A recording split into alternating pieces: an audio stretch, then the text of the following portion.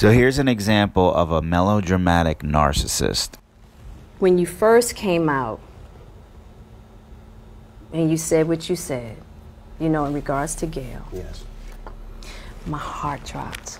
I mean, I don't get it. What, did Snoop transition into a cat all of a sudden? Is this the Snoop Kitten apology tour? I felt like not only were you talking to Gail, but you were talking to me. Well, that would be called a delusion. Snoop has now taken his power flow away from me, away from Willow, away from my mother. That would be called another delusion. I was like, not Snoop. Right.